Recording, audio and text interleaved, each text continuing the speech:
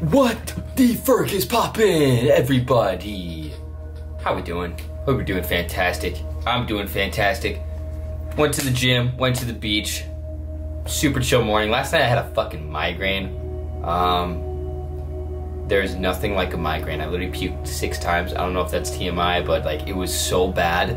Like it was probably the worst 4 hours of my life, if I'm being honest. It was insane. I literally fell asleep on the bathroom floor. But anyway, The Mastery of Love. What a fucking book. What a fucking book this was. So I read it. It's actually a pretty thick book. It looks tiny, but like, it took me a while. So we're gonna get into that. And I basically just wrote down all the big takeaways that I took from it. And I'm just gonna rapid fire spit them at you, and I would really recommend you stay till the end. One, so I don't feel like I'm in a rush to keep you stimulated and keep your attention. Because obviously this isn't gonna be the most fucking epic, thrill-packed video ever, but the information I learned from this book is seriously life-changing. It opened my eyes to everything. So let's get right into it. The first chapter is about accepting yourself. And fully just like accepting the way you think, the way you look, accepting who you are for who you are. Like genuinely on a deep level, fully accept the way you are. The way you look, the way you dress, the way you laugh, the way you smile, the way you talk to people, the way you go about connecting with people. Accept yourself fully, because we've been programmed to basically create an image. And this is another part of the book where it talks about we've all been creating so many images our entire life. We have an image of ourselves for when we're around our parents, for when we're around our friends, for when we're at work. We're constantly putting on this facade of who we genuinely are.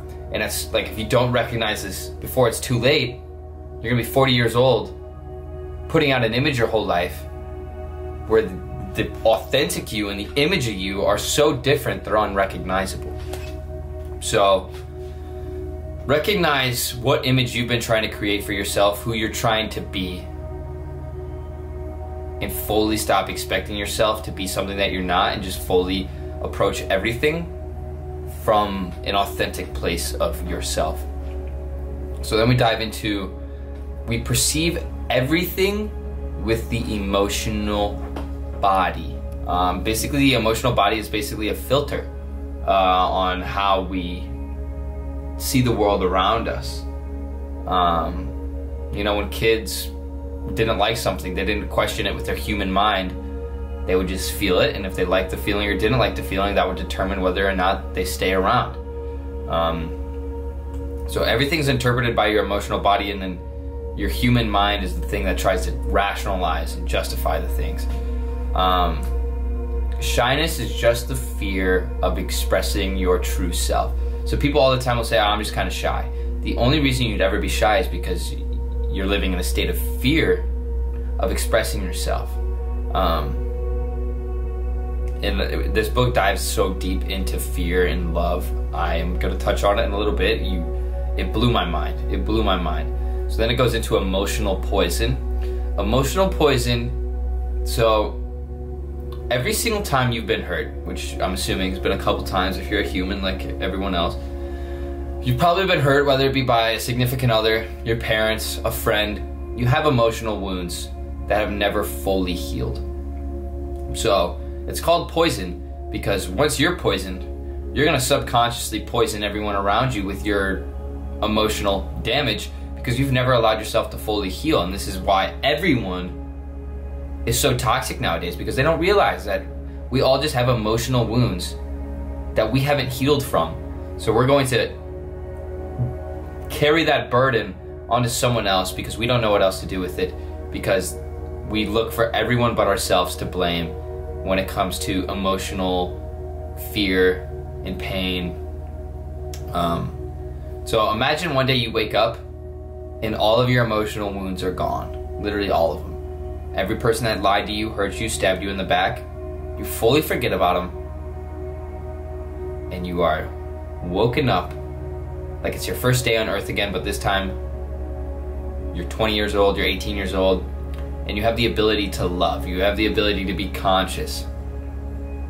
Imagine how you would approach your relationships, your friendships, everyone on the fucking street. If you've never been rejected, if you've never been hurt, if you've never been cheated on, imagine how you would approach life from a place of love. And this book is literally all about love. That's why it's called The Mastery of Love, because everything leads back to fucking love. And I've read a lot of books,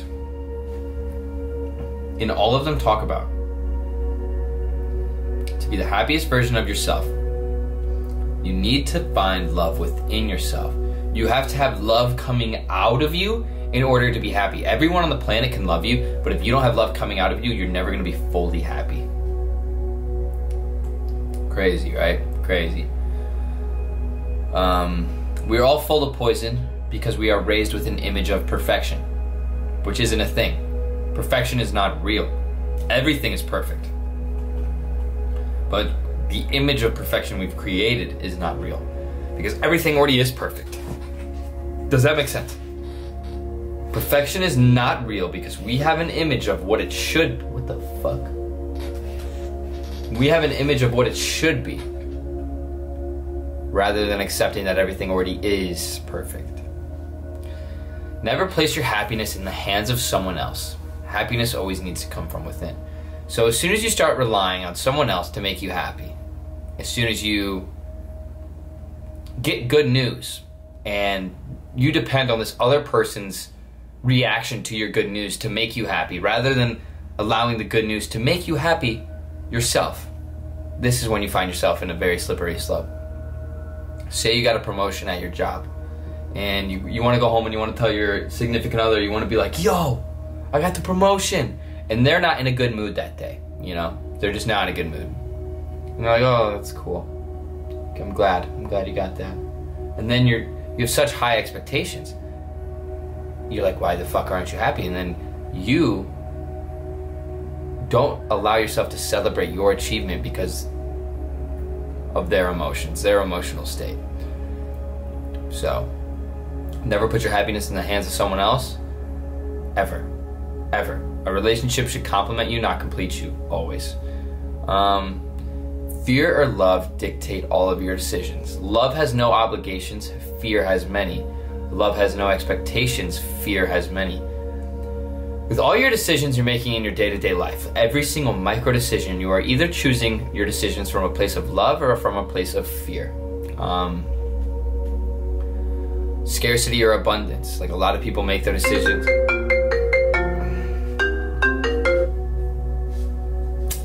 A lot of people make their decisions from a place of scarcity, fear. They don't want to lose their job. They don't want to go bankrupt. They don't want to take a big risk and make themselves uncomfortable.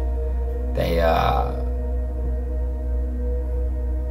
choose the safe route rather than thinking in abundance from a place of love, where money is always coming to me, love is always coming to me, I will always be okay because I have myself. That's an abundance mindset.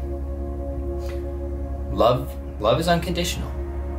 Love has no expectations. Love has no control. I love you for who you are, and you are free to be who you are. That is love. In a fearful relationship, you put all these rules on the other person because you're scared. You don't want them to hurt you like you've been hurt in the past. So, in a relationship, when you set boundaries, it's simply because you're operating from a place of fear, which is understandable. And this is why it's just, like, honestly, I think every relationship, if you're getting into a relationship, you should both read this book or listen to this video. Because you should never be in a relationship with someone where you have any bit of uncertainty and anxiety. Like, if this person's not on your emotional intelligence and emotional awareness level, you shouldn't be with them, because it's a recipe for disaster. With fear, you create an image of what that person should be, and when they break that image, you judge them. More image creating. With fear relationships, you are saying, this is what I expect from you, and if you are not this, I'm going to be upset with you. Rather than, if you love the person, You allow them to be who they are. You love them for who they are. You say, I don't care what you do because I know that you love me and I love you. In the track of fear, we create rules for the other person to protect themselves. Oh, I already said this, fuck. These rules affect the quality of communication between us because when we are afraid, we lie. You know how in like a toxic relationship, when you do something that your partner doesn't like, and they keep bringing it up and up and up, and you're like, dude, we've talked about this 20 times. Why are you still bringing this up? Like, I get it. I did that. Yeah, I'm sorry. In the track of love, there is justice. If you make a mistake, you only have to pay once for that mistake. In the track of fear, you keep punishing them for the same crime over and over and over. But in the track of love, you only pay once. We talk about it? Okay, it's done. Think of love like tennis. You have a teammate, and your objective is to win and to have fun together. If you have a partner who tries to control how you play and says, no, play like this, you're not going to have any more fun. You won't want to play with that partner anymore. In a relationship, it's not about control. It's not always about winning. It's about having fun. You are playing the game to have fun. You are playing the game of love to have fun. In this book, it basically talks all about that relationships should always be lighthearted and fun. Obviously, in moments, take it seriously because you guys are in a commitment together. But you should never be completely dependent on the other person's emotions for your happiness. It should always be lighthearted and fun and never that serious. I don't care who told you that relationship should be super serious. Think back to when we were kids. We were just wanting to have fucking fun.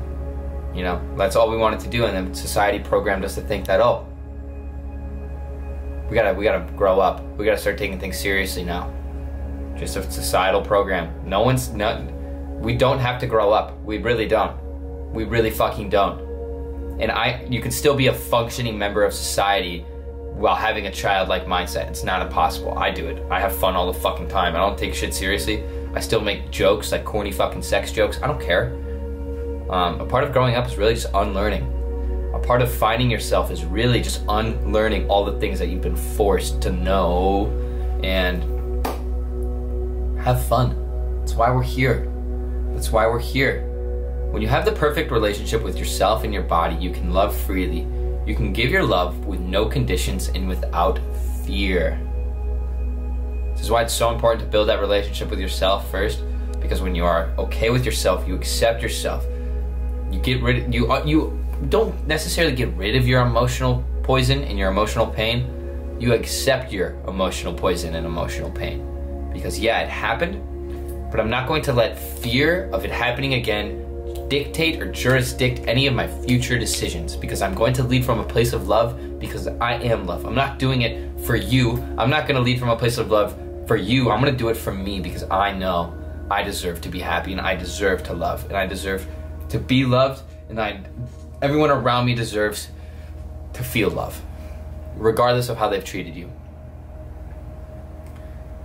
Our emotions act like a filter of how we see our reality.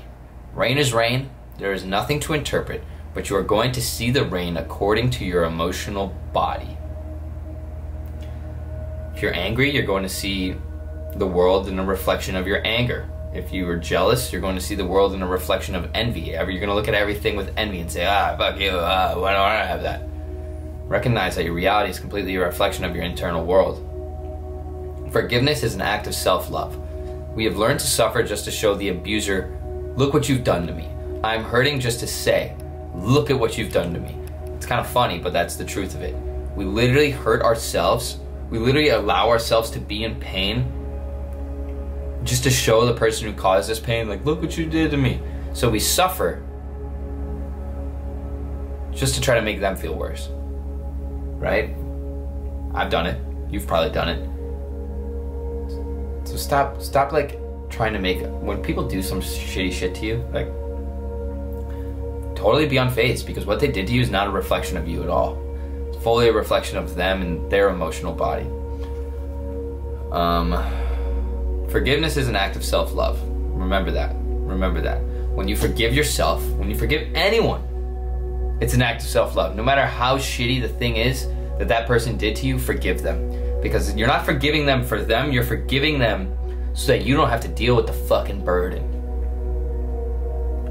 Love coming out of you is the only way to heal your emotional body. Like I've said, acceptance, unconditional love for yourself, no longer reject yourself. Forgive and accept yourself for exactly who you are is the only way to heal your emotional body. Heaven and hell are here now. You don't have to wait to go to heaven or to hell. If you take responsibility for your own life, then your future is in your hands. Heaven is a vibration, hell is a vibration. And 95% of the people on earth are living in hell right now because they've been programmed to live in hell. Knowledge is nothing more than a description of the dream, and the dream isn't real, so knowledge isn't real. Shit's so crazy. At the end of the book, it started talking about so much woke shit. I'm like, yo, that's crazy. Knowledge has nothing to do with freedom. Wisdom is freedom. The freedom to think what you want to think, believe what you want to believe, and live as you want to live. Knowledge has nothing to do with wisdom or freedom. Wisdom is freedom. The ability to be as you want to be. When you heal your own mind, when you heal your emotional body, you recognize all these societal programs. You can break free of the dream. And when you become awake, you cross a line you can never cross back over. Once you realize that this is all just a dream, you are still dreaming because you cannot avoid the dream. But this time, you know that you are dreaming. And knowing that you can enjoy knowing that you can either enjoy the dream or suffer the dream. Knowing all of that information that I just said to you, that's probably the best summary of this book you're ever gonna fucking hear on the internet. Knowing that, everything I just said, you have the power to heal your emotional body, lead from a place of love, and you recognize that your reality is completely jurisdicted by you and your emotional body. You have the power to create your reality. And your thoughts don't create your reality, your beliefs create your reality. You can say, yeah, I love myself, but if you don't fully believe that, you need to fully believe that. You need to fully believe it. Your beliefs will create your reality, your beliefs will change your vibration, and your vibration determines what you attract. I can't fucking express to you how in control of your life you are. I really can't. Like, I feel like a lot of this has to do with music. I'm getting a little off track here, but ever since I started listening to, I don't know if you guys can hear this shit in the back. Like, throughout my whole workday, I'll just have a frequency playing in the back, and I feel so connected, so grounded. I feel like I'm in a place of love. It's just beautiful. It's fully just beautiful. Rather than like super low vibrational rap that's like programming your subconscious in a negative way. Be very intentional about everything you do, the music you're listening to, the people you're talking to, because your environment will determine whether or not you're in hell or heaven. Because if not everyone that's in your circle is participating in heaven, you're not going to be able to reach heaven. So be super intentional about who you allow into your circle, because your environment can be heaven or it can be hell, and it's very much up to you. We have the power to live on heaven on earth, regardless of where you live. We all have the power. All right, I love you guys. I hope you stayed for that whole video. I'm gonna put this on Spotify as well. I love you guys so much. Let's have a fucking day. I hope you kind of sit with all that information, because that's a lot. Really sit there and internalize it, yeah? All right, guys, I love you. I'll see you in the next video.